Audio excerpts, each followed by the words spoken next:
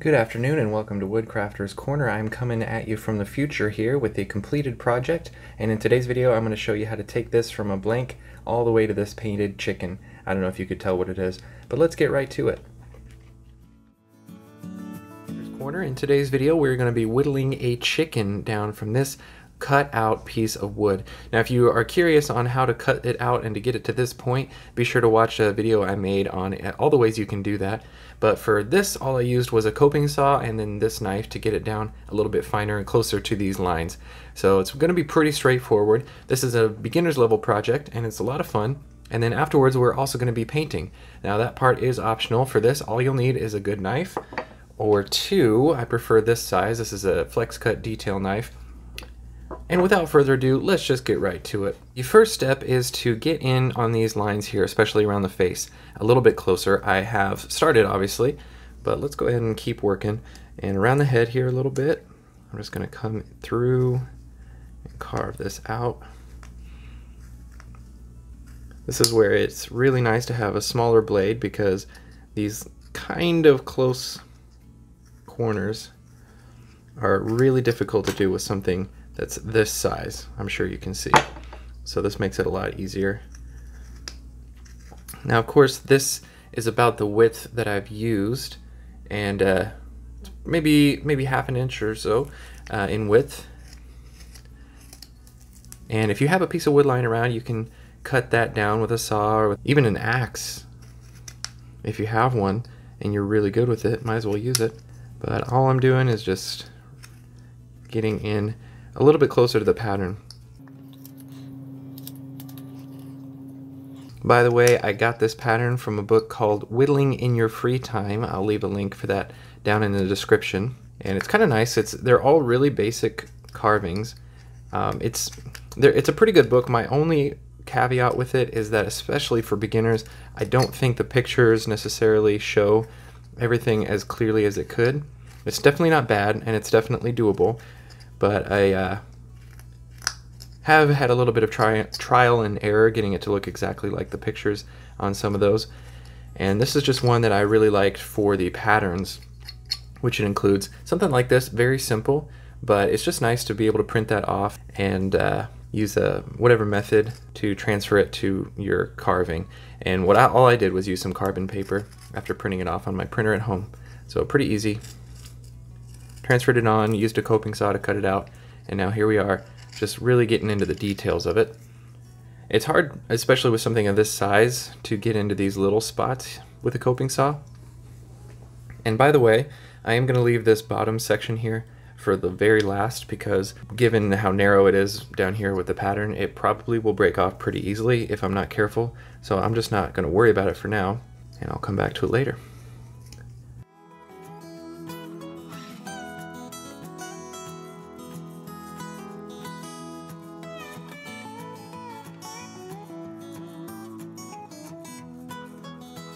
So all I'm really doing is coming in from two different angles, and given the direction of the grain, right now this is actually pretty difficult to do. So I have to kind of take it slow, and it's always better to take off a little at a time than a whole bunch at once. Alright, that's looking decent. And that's one down. This is probably going to be the most tedious part. But then again, when you're whittling, nothing's tedious because it's all part of the experience.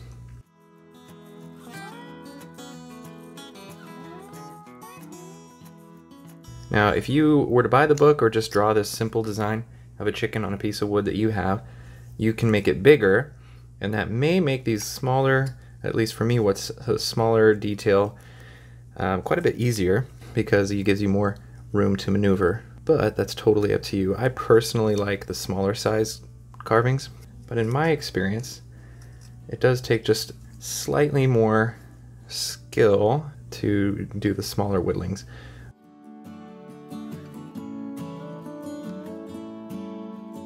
Now we want to do this before anything else because as we whittle along we probably will start to carve away the outline, and this just makes it easier to see what we're planning, especially when that outline is gone.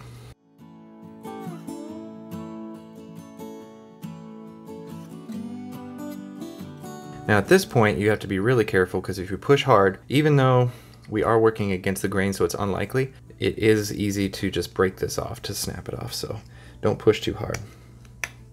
Instead, use techniques like this, as you see here, just these small movements.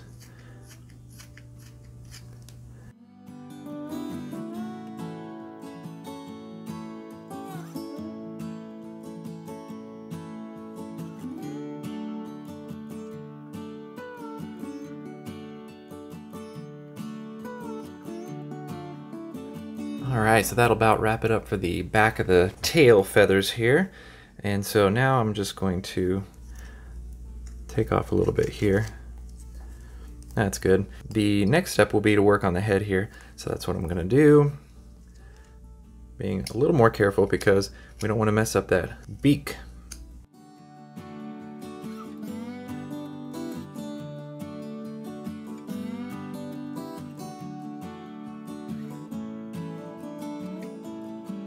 To keep it even, I'll take this and just draw that to show where the beak is, and maybe this to show where the middle of the beak area stops. And that just helps me keep on track here.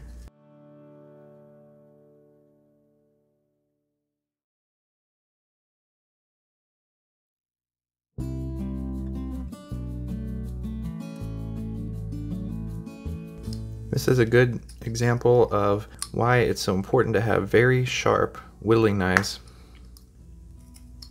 Not only are they less frustrating, especially when working with difficult sections of the wood like this, and this is basswood, which is one of the softest woods that you can use really for carving, so for this to be somewhat difficult, especially around these details, just goes to show the power of working with grains. And I don't think that's a slogan that'll catch on anytime soon, but if your knife is sharp, it's just a lot easier. And to be honest, whittling can be frustrating if you're working with a dull knife, because you're like, why am I not making any progress? Why is this so difficult? And I've seen that come up quite a bit.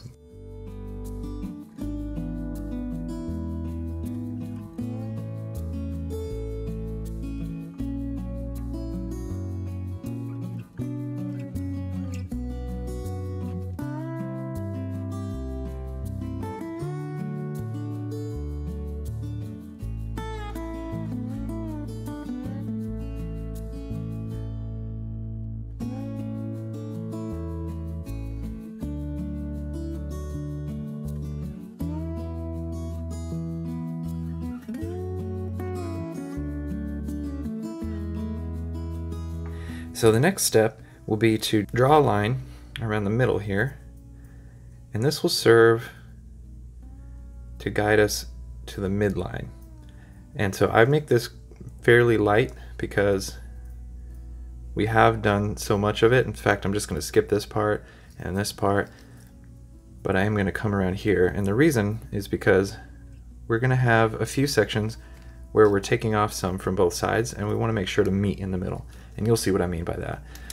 But using a pencil is good because you can erase it, or you can scrape it off pretty easily.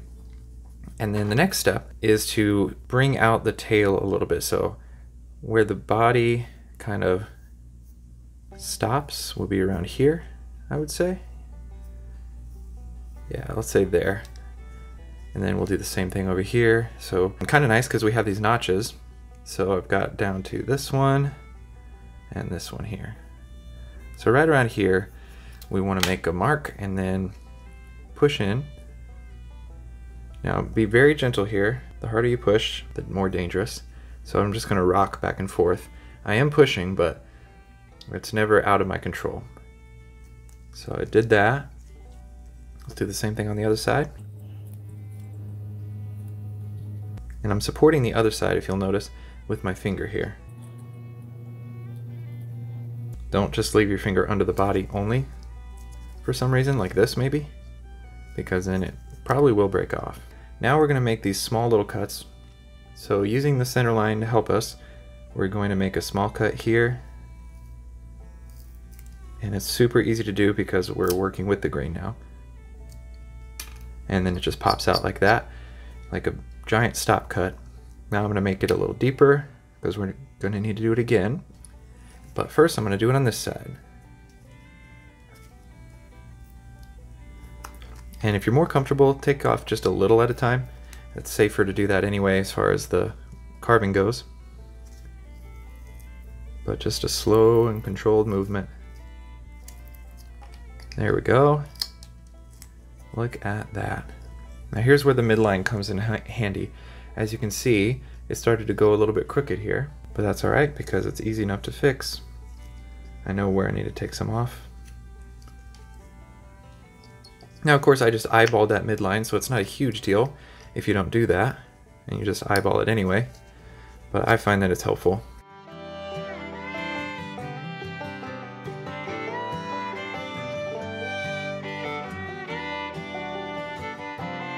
Okay, so that is about all I'm going to take off on that side, because as you can see, it's starting to get a little uneven. So I'm going to take off a little bit more on this side.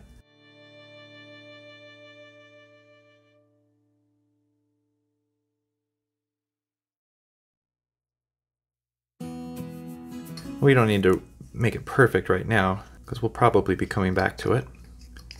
But there we go. We can use this opportunity to clean that up a little bit. Looking good.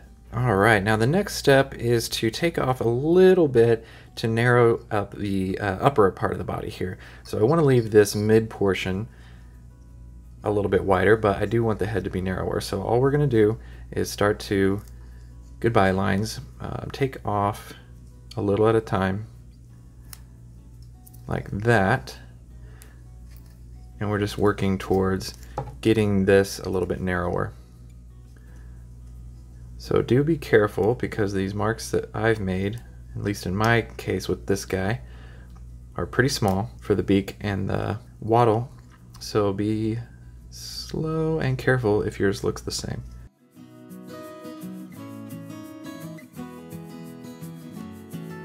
And we don't need to do much, because of course it's not the most realistic chicken in the world.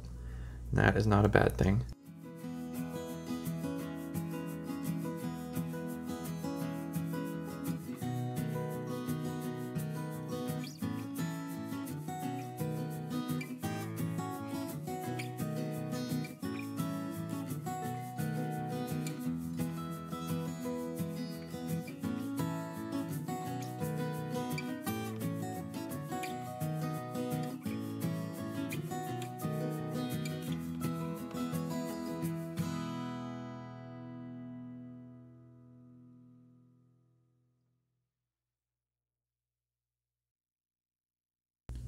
That's pretty much all I wanted to do, so we'll leave it at that.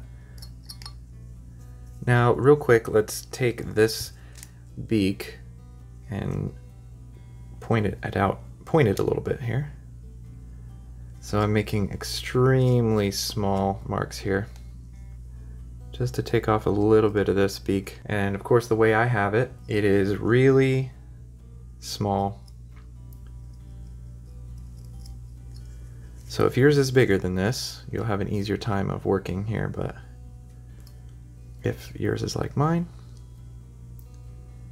the key is to be very controlled in these tiny movements, and as always, to have a sharp knife.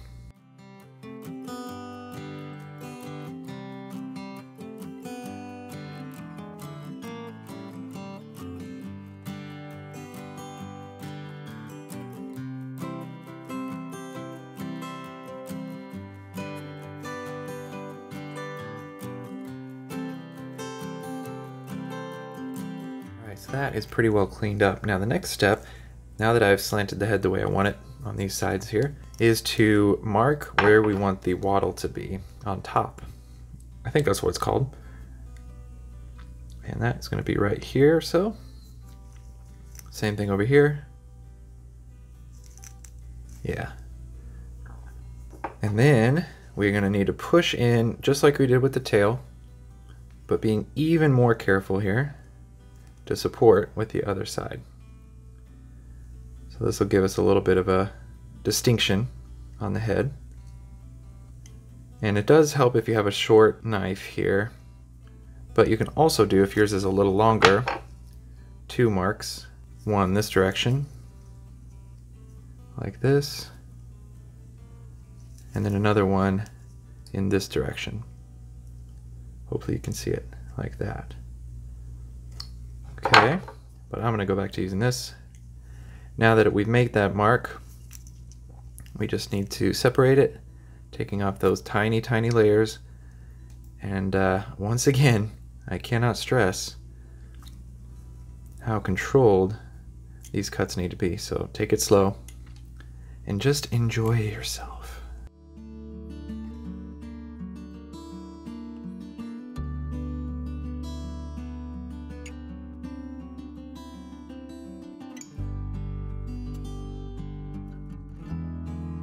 Okay, do the same thing over here.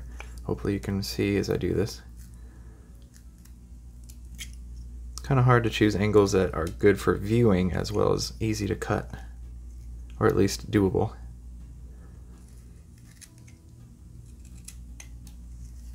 But it's worth it.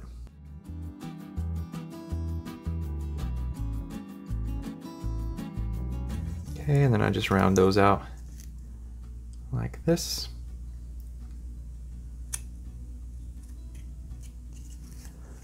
Alright, so there's our wattle. What a good one it is. Alright, I think we're ready to go ahead and take care of this that we've left for last. And all that involves is just similar to what we did on the tail feathers and the head. Make these little moves.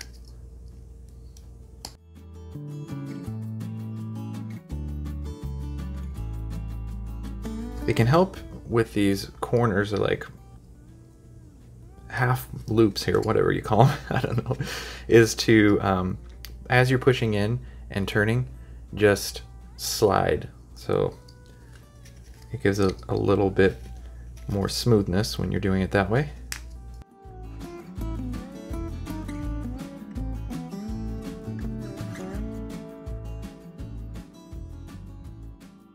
Now let's do the same thing over here, being very careful.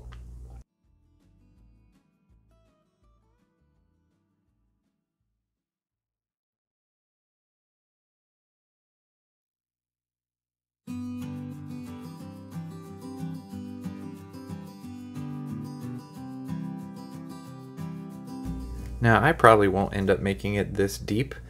I think it's alright on this side, but I think I want it to be just a little bit wider for stability's sake.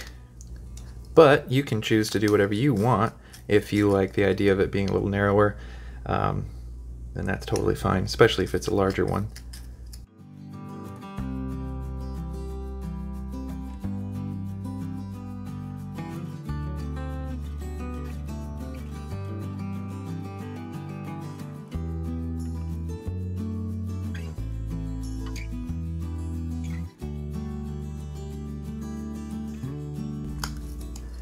And that is probably good for me.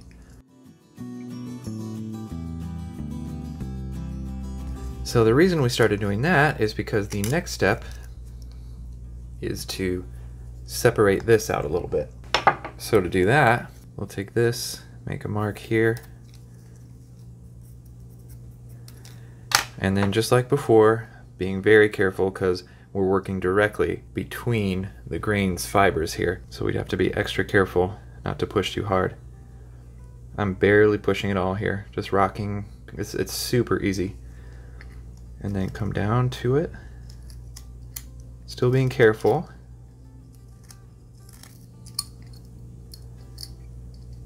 Rocking.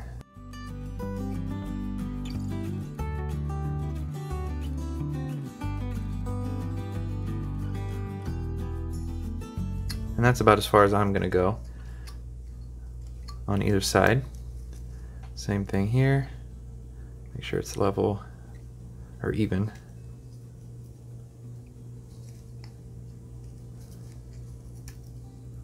But yeah, I guarantee if I were to push at all with this hand, beyond just rocking it, we would see the end of that pedestal.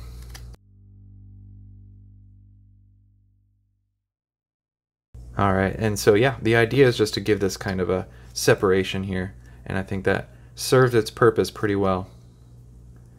Maybe I'll take out a little more here to match, and there we go. That looks pretty good. Now, for the fun part, this is in the flat plane style. We want to take basically every point where straight lines intersect, and those would be all right here, making just light ones, light markings. And if they're not perfectly straight because of how you whittled, like in this case for me, then just pretty much you can tell where they're supposed to be. I hope that makes sense.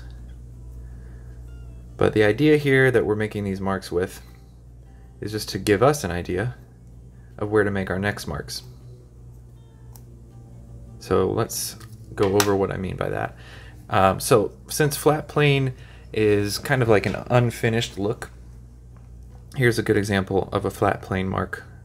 We're going to push down everywhere we've made these little markings.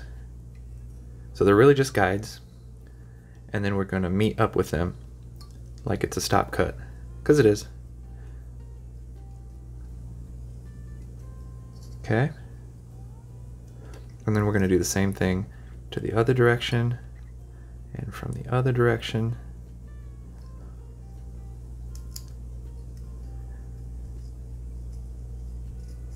And so, yeah, that just gives us an idea of how we want to make our cuts. So if you want to do it without those markings, that's totally fine. Or if you want to do it in places where there aren't markings, that's also totally fine. And you can make these as deep or as shallow as you want. There's a little bit of a deeper one. And it's just really up to you. So that's what I'm going to do now, is go around and just kind of make these wherever I think would look good. While also being careful when working with the different grain directions to not overdo it.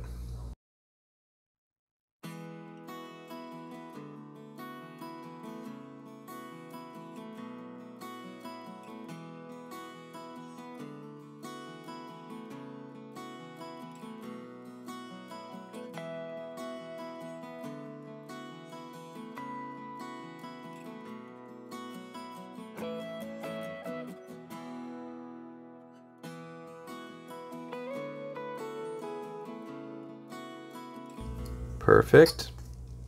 So you can see what we're going for here.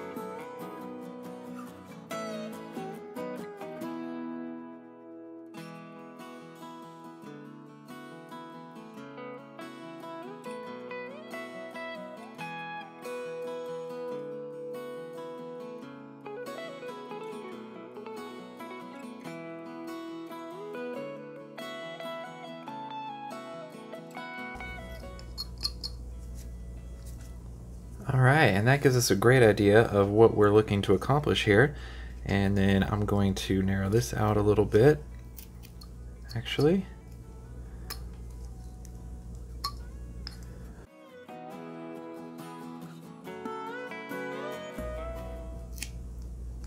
There we go. This is where everything kind of ties together.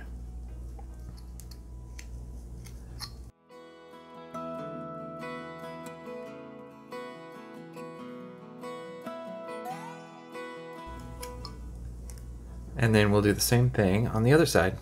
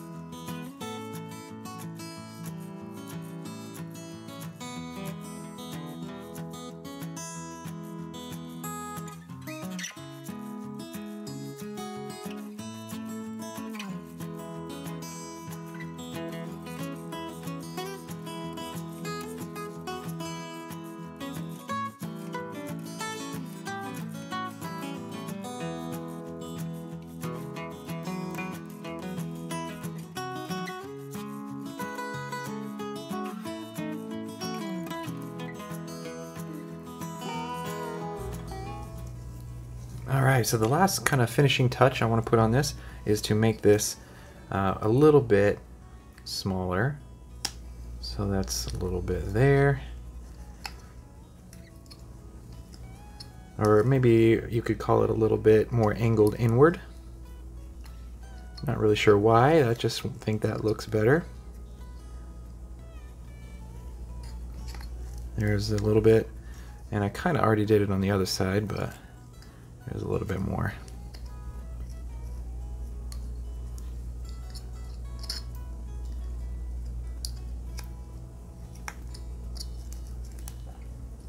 Alright, so that is it for the whittling portion, and now it's time to move on to the next step. Alright, if you stuck around this long, now it's time to paint. And these I got on Amazon in a kit, so it's pretty inexpensive, and it comes with 3 paint brushes. And for little projects like these work really well.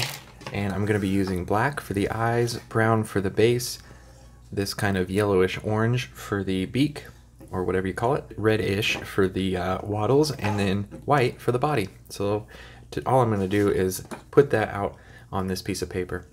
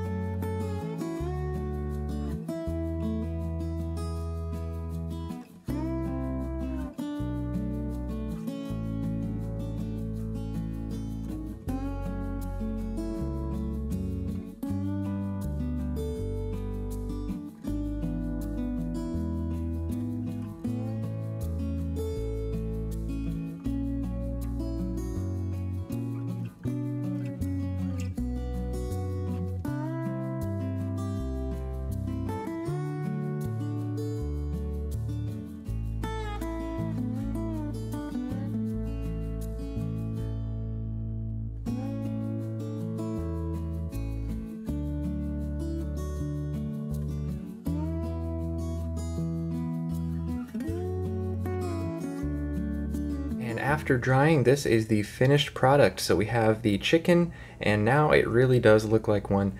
This is a pretty beginner project. It was a lot of fun. I didn't expect to enjoy painting it as much as I did. This is actually the first one that I have painted, and so there you have it. If you found this video helpful, or if you enjoyed it, please consider leaving me a like. It really helps me out a lot. And otherwise, I'll see you in the next video. Thanks for watching.